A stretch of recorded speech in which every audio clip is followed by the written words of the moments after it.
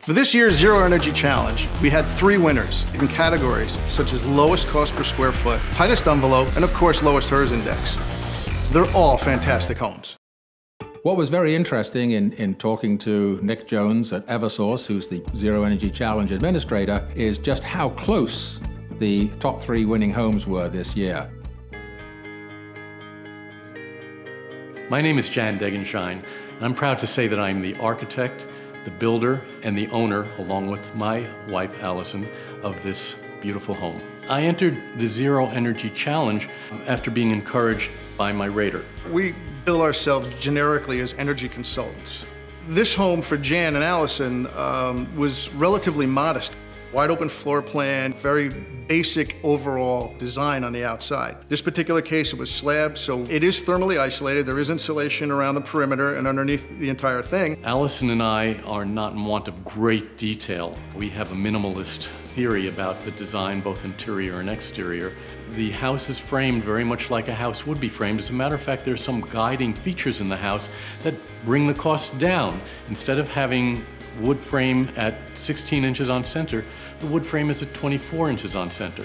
By doing that, there's less chance for thermal transfer from the exterior to the interior and back the other way.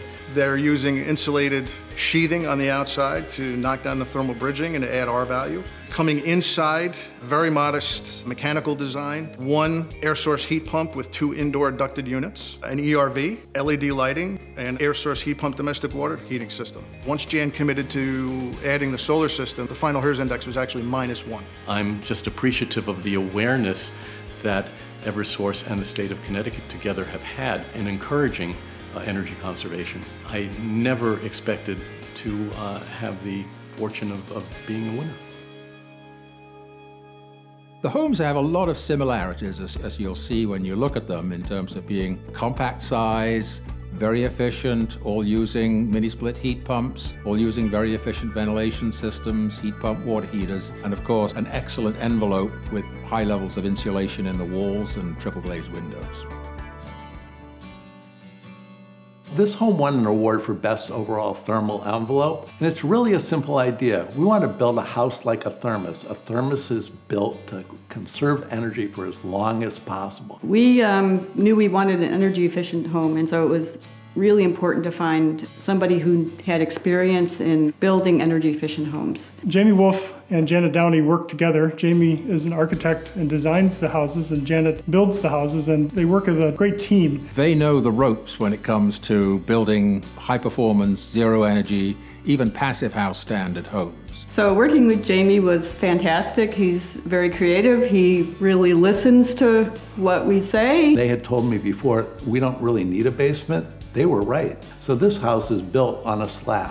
I think the layout is perfect, not too big, not too small, just right. We really enjoyed both parts of the process, designing the house with Jamie, and also we really enjoyed being around watching Janet build the house. We build this beautiful shell, this envelope, and we make sure all the equipment is inside that envelope. Once you've got control over air movement in a home, it becomes so much easier to make it very comfortable. And by the way, there's no combustion taking place here. We use a mini-split heating system that provides all the energy for the house using about the energy of a blow dryer. And all the ductwork is inside the envelope of the house. All LED lighting throughout the house, high efficiency appliances, etc. So they came in with a HERS index of 34. They then installed about a 6 kilowatt photovoltaic system, and that basically zeroed out their energy use and brought the HERS index down to a -2. We were pleased to be a part of the Connecticut Zero Energy Challenge. We had no idea we would end up winning part of the contest. We need every home to be built this way if we're going to preserve the future for generations to come. When you add up the scores for all 4 categories, the home with the lowest total score wins the grand prize, and that was this home.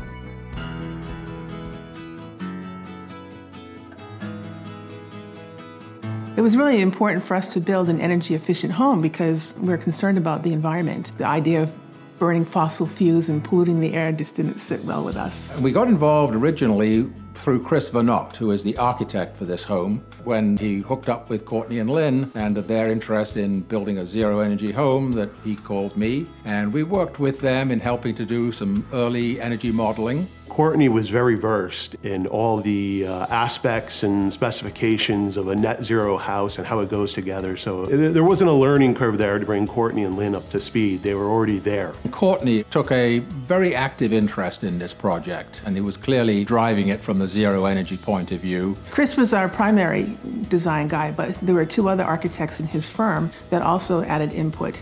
And so the 3 of them gave us options to think about in terms of design. There are a lot of pieces that are unique that have to come together and be done correctly. You need that knowledge and skill set for the various materials, their installation sequence, how things are sealed. It's important to have an architect who has that background and skill set. And the firm was great.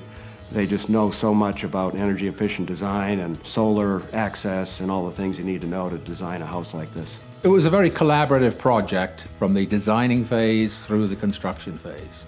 Our original program started off with a first floor master suite and a certain amount of square footage. Of course, the energy efficiency, which includes air sealing, high performance insulation, very efficient mechanical and fresh air system. Just through insulation, very efficient triple glazed windows, heat pump systems, LED lighting, they had a HERS index of 32. And then they were able to add that photovoltaic system to basically take that all the way down to a minus 22. It's not just energy efficient, it's also a very good house to live in. Very quiet, very clean, very comfortable. It's been a gift.